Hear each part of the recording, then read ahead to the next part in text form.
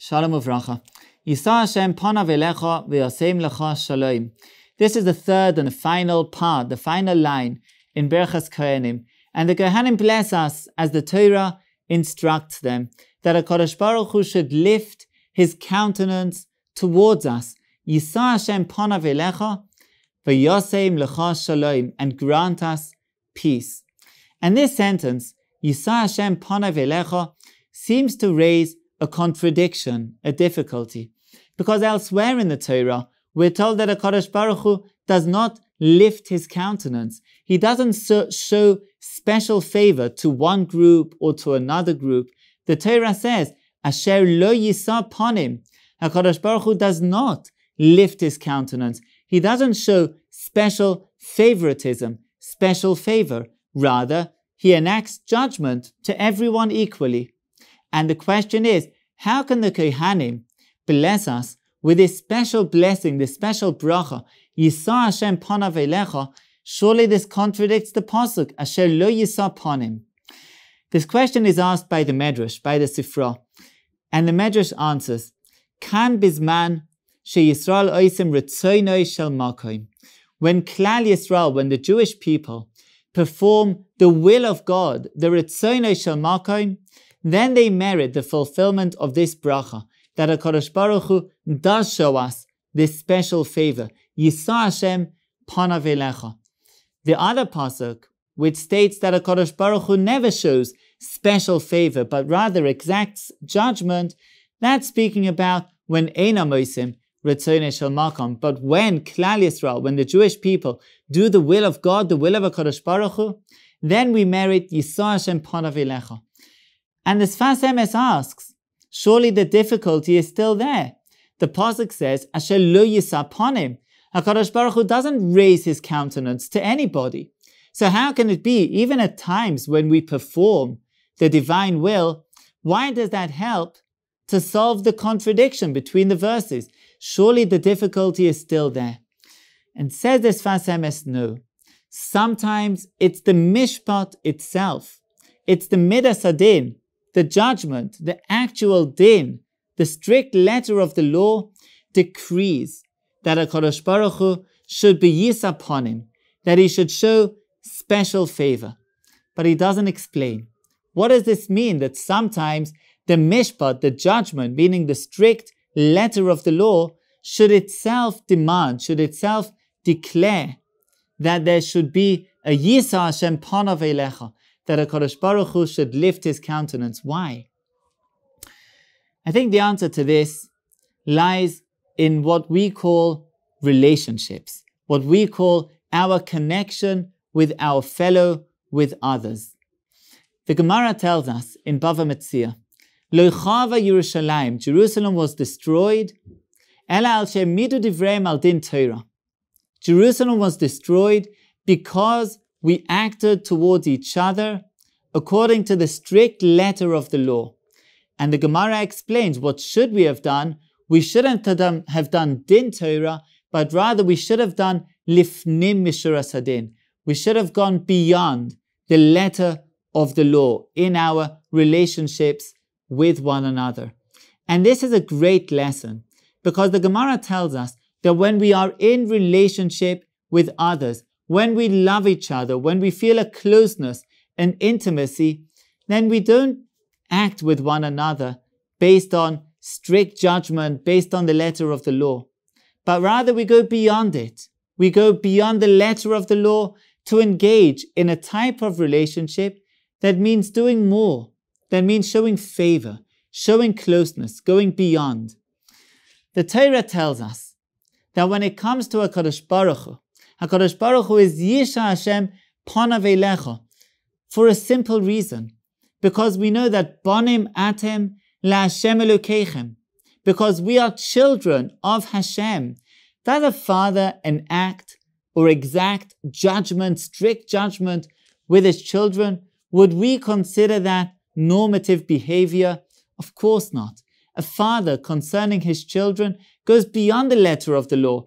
He doesn't exact particular judgment for everything that they might do wrong, but rather he goes beyond that and he shows them favor. He is yisa panim. He shows them He lifts, he raises his countenance. He shows them exactly what the pasuk says that HaKadosh Baruch Hu does for us. And of course HaKadosh Baruch Hu does this for us, because we are children, banim atem la'Hashem Elokeichem. It makes sense. It's the letter of the law, like the Sfas Emes says. Sometimes the judgment itself, when there's a relationship there, a relationship of father to son, then the judgment, the rule, the way things ought to be, is that Yisa Hashem Panav Elecha, that Hashem lifts, raises his countenance and shows us special favor. Yes, there are other times when we don't experience this closeness, when this relationship is not expressed, and then Hashem lo yisaponim. HaKadosh Baruch Hu does not lift his countenance. He doesn't show special favor. But when things are the way they ought to be, when we are engaged in closeness to HaKadosh Baruch Hu, when we're oisim ritzonei shel makom, when we do the divine will, then we're zoicha, then we merit the fulfillment of this bracha, that Yisa Hashem panav elecha, like a father to a son, and like we ought to do with our fellows, with our friends, with our colleagues, with those who we're in relationship with, because that's what relationships are about. Like the pasuk says in Mishlei, Ava love mekalkeles es hashura. Love causes us to stray, to divert, to go aside from the letter of the law, from the strict line. Because that's what love is about, going beyond, and that's what the Kohanim give us, a special bracha. Yisa Hashem panav elecha. He should raise his countenance and go beyond the strictures, beyond the special exacting nature of judgment. And this gives us a very important, a very timely insight into the end of the pasuk. Vayasem lecha shalom, that HaKadosh Baruch Hu should give us peace. Because we see from here, peace is not something that we can take for granted. Our world is a world, generally speaking, in which peace is absent. Like the Malachim, the Medrash says that when the Malachei Ashares, when the ministering angels were consulted with by HaKadosh Baruch Hu, whether to create man or not to create man, to create humankind or not, then the ministering angels of peace, Malachei Shalom, said no, don't create man, because he's malei katotos. He's filled with bickering and with arguments and with fights and with wars. And that's the way of the world. In thousands of years of recorded human history, there are only a few decades in which there's no recorded wars in the world. The state of nature, the natural state, as it were, is a state of war, a state of discord, a state of disharmony. That's the way the world generally operates.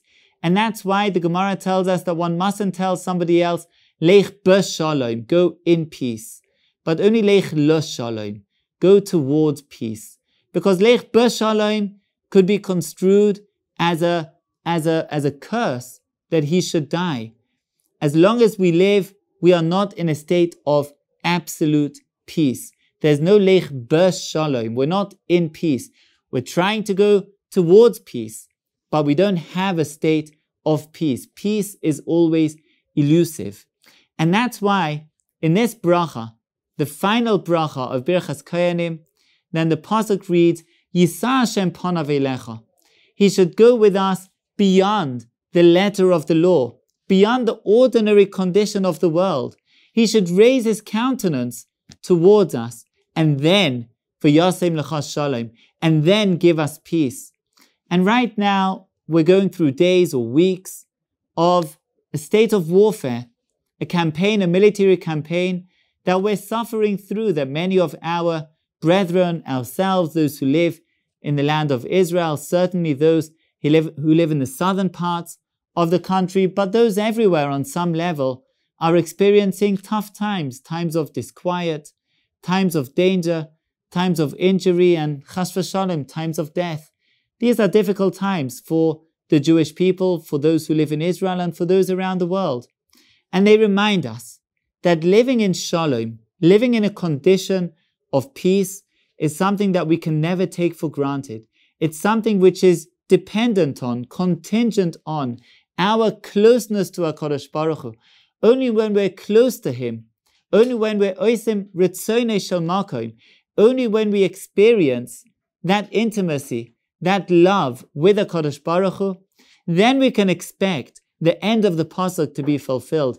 V'yasem lecha shalom. Because in order to have peace, we need to be in a state that transcends, that goes beyond the everyday state of the world, the ordinary level on which we live.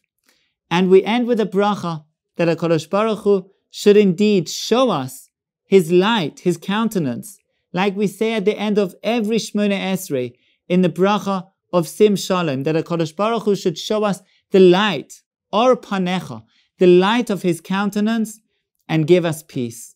Hashem oiz le'amo yitein, Hashem yavarech es amoy bashalom. We should all have a wonderful Shabbos.